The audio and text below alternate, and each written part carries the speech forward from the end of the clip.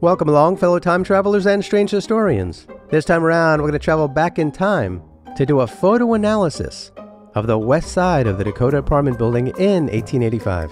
Before I begin, please like and share the show and subscribe to my channel and hit the notification bell. Now let's start our photo analysis.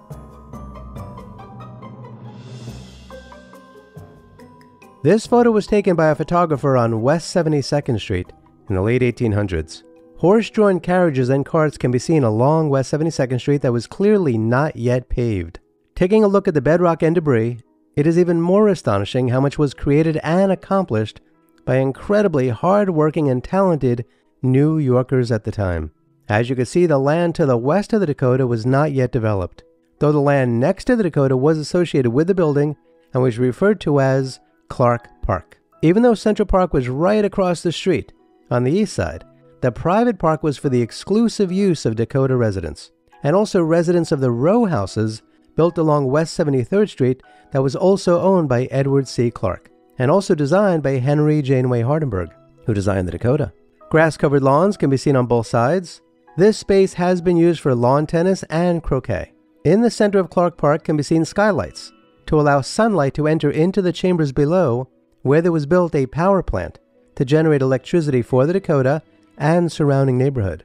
When one considers that electricity was relatively new at the time, and that at that time Thomas Edison was installing it in downtown Manhattan, it is absolutely incredible that a private power plant was built up here for this exclusive purpose. Seriously, this was a big deal. The Dakota was built between 1880 and 1884, and it was on September 4th of 1882 that the electric age began, because that was the day that Thomas Edison's Edison Illuminating Company flipped the switch on his power station in Lower Manhattan. So, as if the history of the Dakota wasn't fascinating enough, we now have this incredible fact to associate with it all. Now look, this is clearly an old photograph of the west side of the Dakota, but there's still so much to discuss. For starters, it is clearly not anywhere near as attractive as the other sides of the building. That is because this is considered to be the back of the building, which seems unusual in some ways because the front of the building is actually considered to be the south side, since that is where the entryway is. So, as you can see, there is no terracotta frieze along the second floor. The windows along the second floor are not round-headed, and there is no ornate iron railing along the seventh floor. One might wonder why it was not made more ornate, because even though the back of most other buildings in large cities like New York would be so close to the next building over, the Clark family owned the property to the west, and it was facing a private park. So it seems like it should have been as ornate as the other sides. But not only was that not the case, but they didn't even use the same yellow brick on the west side. They actually used the same sort of red brick, which was much less expensive, by the way, as was used on other buildings at the time. Along the ground floor can be seen some window awnings. In fact, while we're here, let's go ahead and count the floor level, shall we? Here, we've got the first, second, third, fourth, fifth, sixth, and seventh. And the copper door windows of the 8th and 9th floor can be seen in the attic. And there are 4 gables up at the attic level with sets of windows on the 7th and 8th floors. And at the very top of the gables can be seen a window of what is actually a 10th floor. It cannot be seen here, but along the west side was built a narrow driveway for horse-drawn carriages to be able to access the delivery entryway. The doors are very wide, and it's been said that the carriages would enter into the basement, which was designed to have an area as large as the courtyard above in order for the horse-drawn carriages to be able to turn around.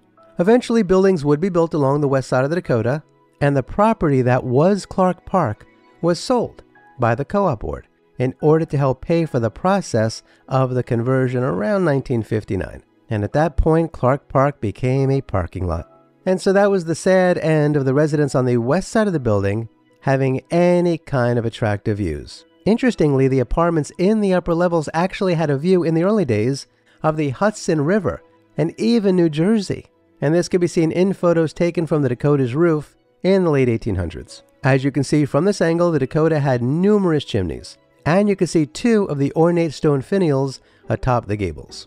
And so this concludes this photo analysis of the west side of the Dakota's courtyard. If you want to learn more about the incredible architecture, design, and history of the beautiful Dakota apartment building, please check out my books on Amazon or any other places where you buy books. If you have any thoughts about the subject matter, please put those in the comments below and share what's on your mind. If you enjoyed this video, please give it a thumbs up and subscribe to my channel. I do look forward to you joining me again for another photo analysis video. Kindly remember to like, share, and subscribe, and hit the notification bell because there will be more shows like this one, and I hope you check those out too. Please check out the links below so you can learn how to support my research and productions. I'd appreciate it if you could become a member of my channel and or join me on Patreon. You can also leave a super thanks in the comments below. Kindly be kind to all non-human animals and please don't eat them. They don't like that. Remember, for the benefit of compassion for all living things and their own health, brilliant people throughout history chose a plant-based diet. And please do yourself a favor and go to a local shelter and adopt a cat or a dog.